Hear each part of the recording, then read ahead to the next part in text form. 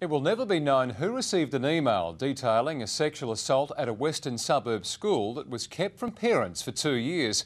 Political reporter Tom Richardson joins us live with exclusive breaking news. Tom, what's the latest development?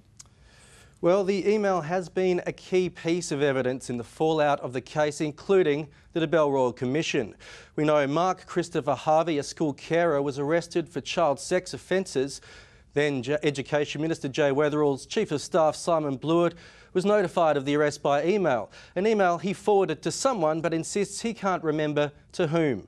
A parliamentary inquiry ordered an investigation by Telstra and the government's Chief Information Officer to find out who received that email.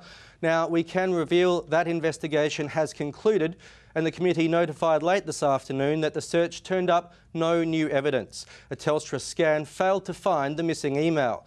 Now, we've contacted Committee Chair Rob Brokenshire, who concedes it was a long shot, but confirms to him procedures for advising ministers on serious sexual abuse were flawed. But it will be welcome news for Labor as the election battle turns increasingly nasty.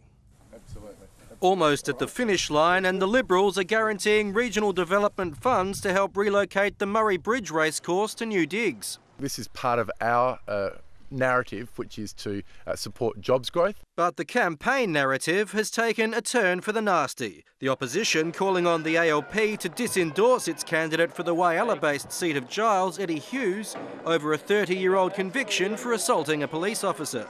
Labor sticking to its script. It was a serious mistake, there's no doubt about that, but he was a young man. He was young and stupid and made a mistake. Ultimately, it's up to the people of Whyalla to make a judgment. And they'll give the appropriate weight to these things. These things aren't irrelevant, of course. People need to make judgments about them. The Liberals pointing out Jay Weatherall argued for their candidate in Ramsey to be sacked for criticising voters on social media. Use the same principle, don't be a hypocrite. Eddie loves Whyalla. The Liberals hate Salisbury. Voters are entitled to know, in relation to a candidate for office, what their criminal record is. But on the campaign trail, these things have a habit of coming back to bite you.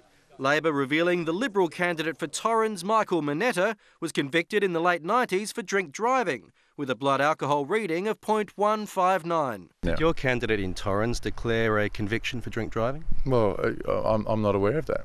Mr Mineta insists his conviction is spent and was declared to the party when he nominated. I think people form their own view, don't they, about what they think is relevant and what they think is not relevant. People will use their own common sense and make their own judgments about people's pasts. Tom Richardson, 9 News.